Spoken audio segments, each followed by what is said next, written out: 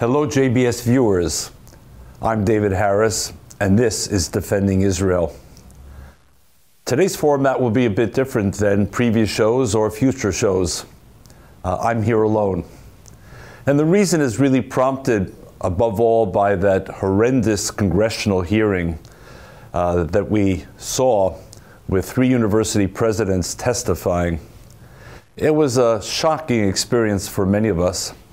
And according to what I read in the Wall Street Journal, excerpts of that hearing have now been viewed more than 1 billion with a B times around the world. What was shocking, of course, was the testimonies of the 3 presidents, what they did say and what they didn't say. And my thanks go to both the Republican and Democratic members of that congressional committee who invited the 3 presidents to come to speak about anti-Semitism on their campus, to ask tough questions, and in no way to be deferential, even though these presidents represented marquee names in American higher education: Harvard, MIT, and my own alma mater, Penn. It was a sad moment for the 3 presidents. It was a painful moment for American higher education.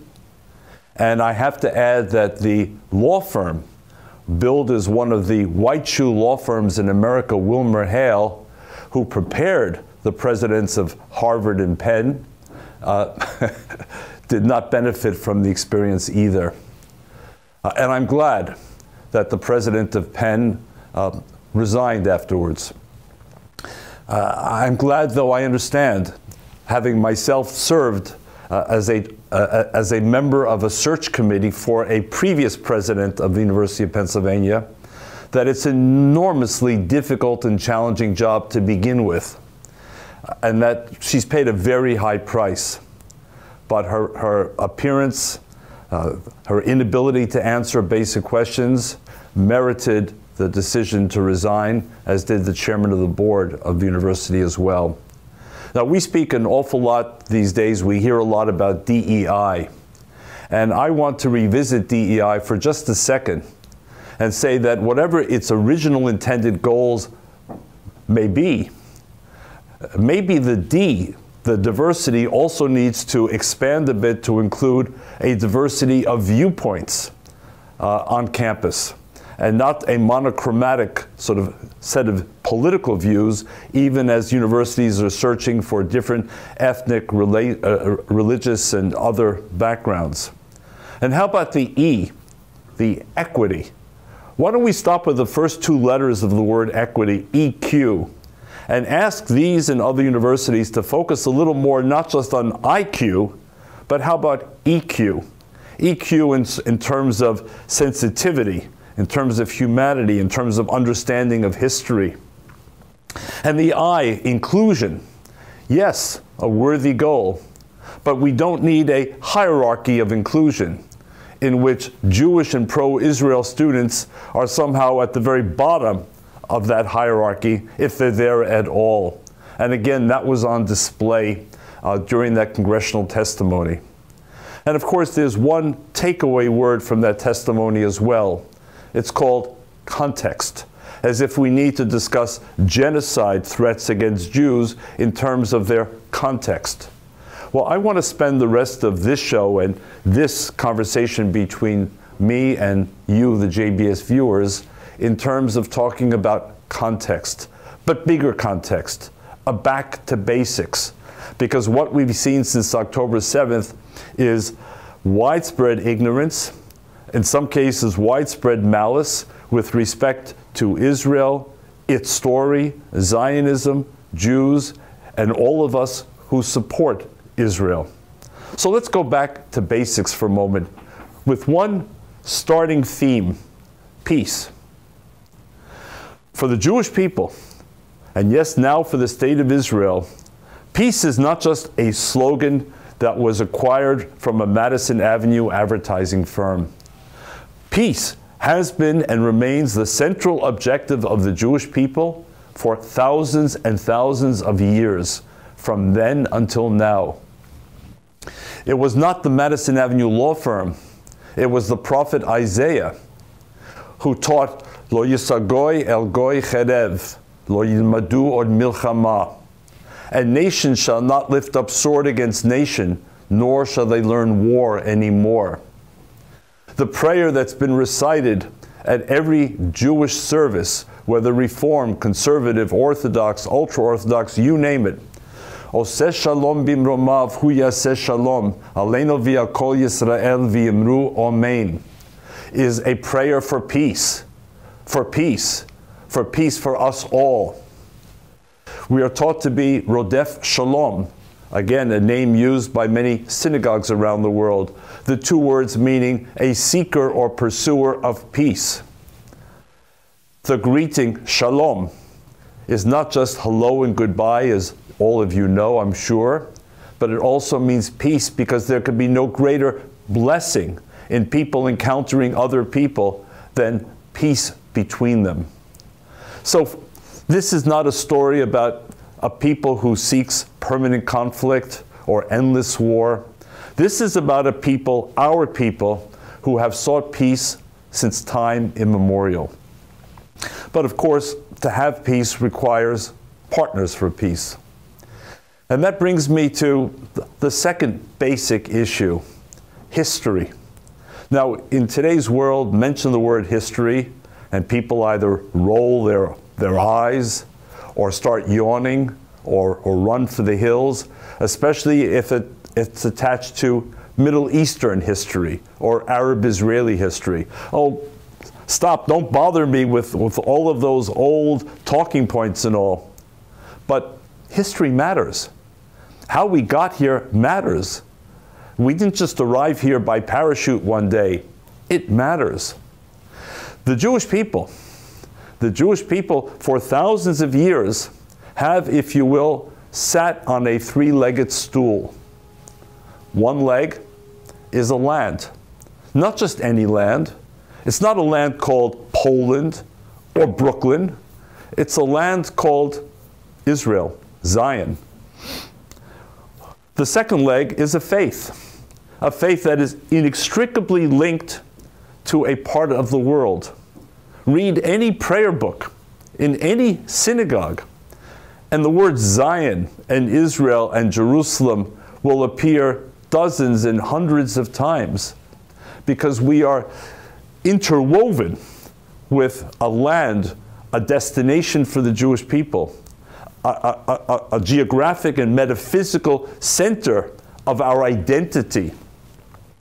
And of course, the third leg is a people who at one point lived in the land until they were forcibly exiled and expelled, but who never ever lost their connection to the land, the yearning for the land. It's something quite unique, perhaps, in the annals of history. At every Passover Seder in every home, you know the words, at least those of you who observe Passover, L'shana haba'a beYerushalayim, next year in Jerusalem. Again, Jerusalem both as a geographic spot on the map, but also as a place in our psyche, in our hearts. We are inextricably linked to that land through our faith, and through our faith to that land. And we, the Jewish people, also recall the Psalms. How about Psalm 137? A psalm, by the way, that President Harry Truman, the president who recognized the reborn state of Israel on May 14th, 1948, mentioned as one of his very favorite psalms and one of the inspirations for why he chose to veto those in the State Department in Washington who did not want him to recognize the reborn state of Israel. He cited Psalm 137, by the rivers of Babylon, there we sat, yea, we wept when we remembered Zion. This is a psalm not written yesterday, nor when the rock and roll version first appeared in the 1960s or 70s. This again takes us back thousands of years and speaks to this three-legged stool, the land, the faith, and the people, and this link between the Jewish people and the land and a faith and a vision that spans thousands of years. But from the year 70 in the Common Era until 1948, the Jews were landless. The Jews were minorities scattered around the world. The Jews were subject to the whim of the rulers, more often than not non-democratic, tyrannical, authoritarian rulers. And the history of anti-Semitism over those 1,878 years of landlessness, of lack of sovereignty, speaks for itself. And so when modern Zionism emerged in the late 19th century with names like Herzl and Pinsker and Nordau and others, for them it was a combination of this ancient historical link of a people to a land and a faith, together with the urgent necessity in the late 19th century that Jews would pay an enormous price for continued landlessness. After all, said Herzl, we believed in the promise of Europe after the Enlightenment, when Jews were finally liberated from the ghettos of Rome and Venice, when the rights of man were promulgated in France, and Jews were assured that we would be fully equal citizens with others, only to discover that the promises, whether they were well-intentioned or not, were not well kept. And so they saw this urgent necessity based on the ancient vision and the modern necessity to return to the land. Now, obviously here as we enter the 20th century, this was not an easy proposition in any respect. There were other people also living on the land, not Jews, not Zionists, local Arabs. And so the question became in the 20th century, could you reconcile two national visions, two national aspirations? Those of the Jews returning to the land of our ancestral birth and permanent spiritual and religious world. And at the same time, could the local Arab population coexist alongside, fulfilling their own aspirations? And so we fast forward to the various attempts. But we begin with another key word in any discussion which is too often thrown around irresponsibly these days: legitimacy. Is Israel a legitimate state? Does it even have legitimacy, or are the efforts to delegitimize the state warranted? Well, I ask you, I ask the world, what exactly are the sources of legitimacy among the 193 member states of the United Nations? Who decided that the European conquest of the United States, of Canada, of Australia, of New Zealand, who decided that that was legitimate? Who decided that the Spanish and Portuguese conquest of so much of Latin America, which resulted in European domination even till this day of the political and economic elites in those countries, is legitimate? Let's keep going. Who decided that the Arab invasion, conquest, and occupation of countries across North Africa, including countries like Libya, is legitimate? Why is it that we accept Arab rule across Morocco, Tunisia, Algeria, Libya, and elsewhere, when in fact they are not the indigenous people of the region? And who determined that Jordan, which was called Transjordan 1 century ago, which was entirely created by London politicians and map makers, is a legitimate state, or Iraq for that matter, while people continue to question to this day Israel's legitimacy? And how about a large country like Pakistan? What exactly is the legitimacy of Pakistan, which again was created in London by those who sought to partition the word is important in this conversation, to partition South Asia into India and Pakistan, with Pakistan being seen as a refuge for many Muslims and determined to become a majority Muslim country. So all of that is fine.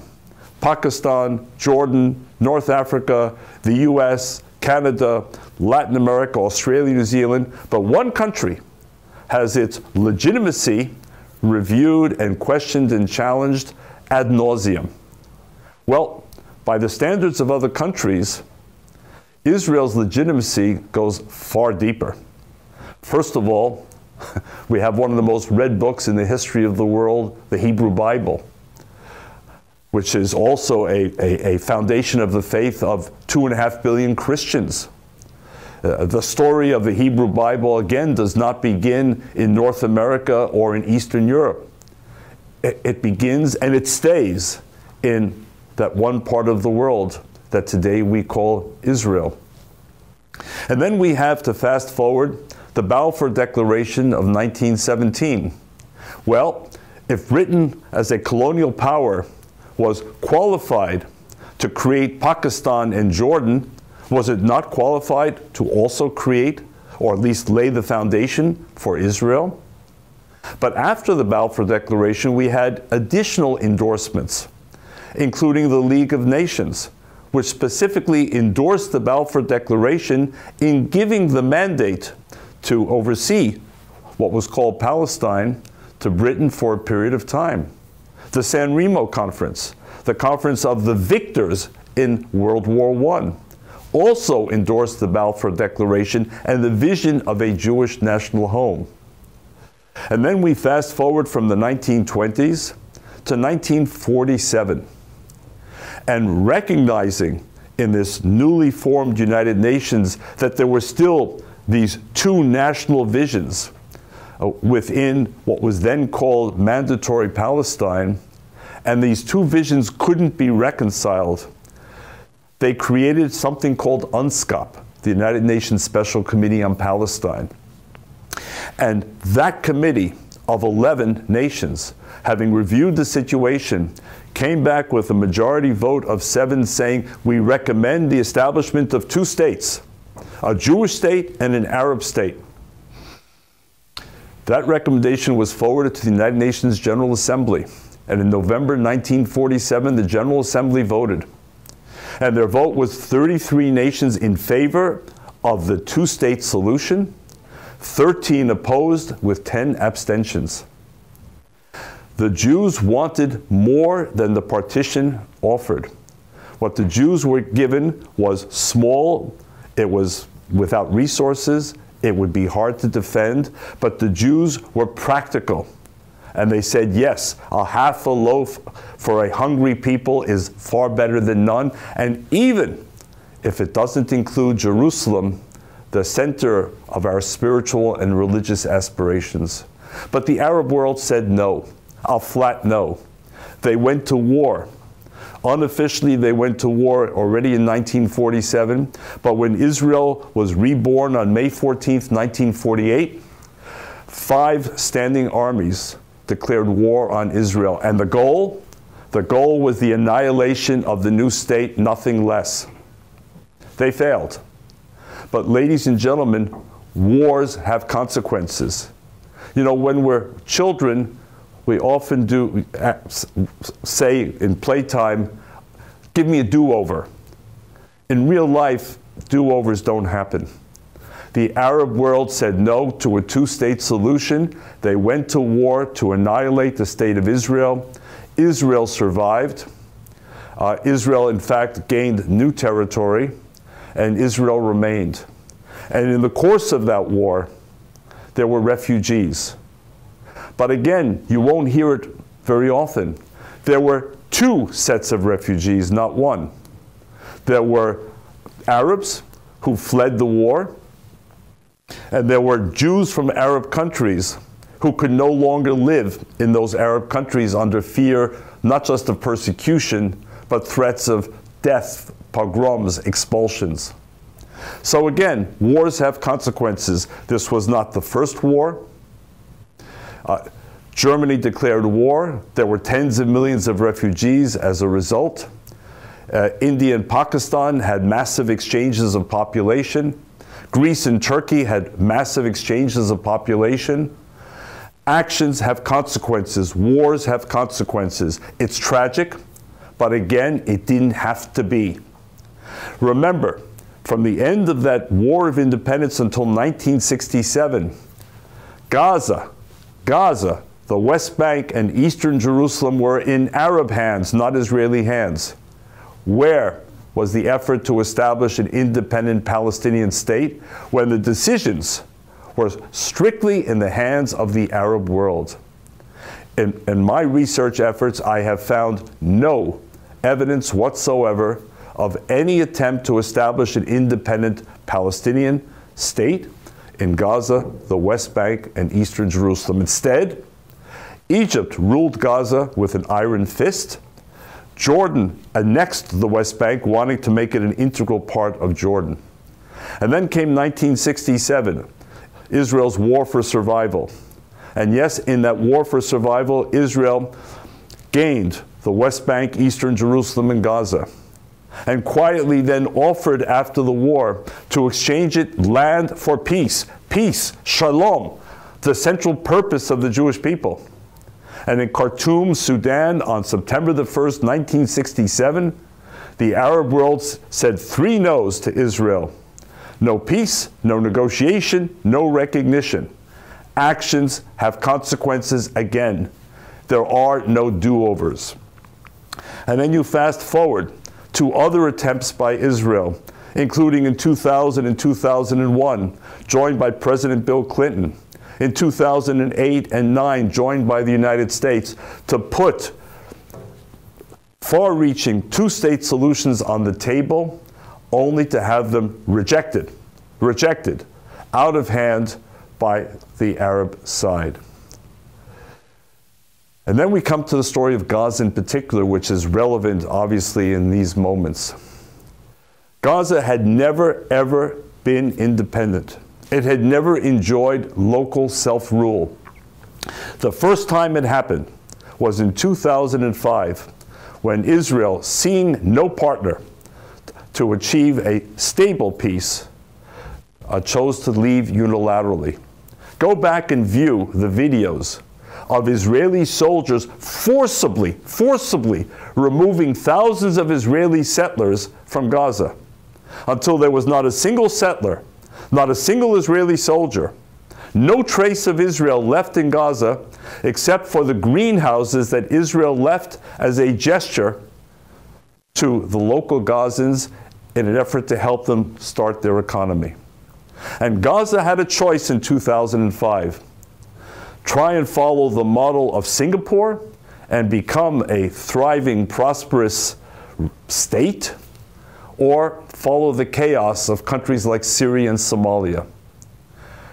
And by 2006, Hamas had won elections. By 2007, Hamas was in full control. And for the last 16 years, Hamas has ruled Gaza. Actions have consequences. There are no do-overs. So when people today talk about the occupation of Gaza, by whom? It's by Hamas. Israel had every interest in a thriving, prosperous, peaceful Gaza. It was willing to help.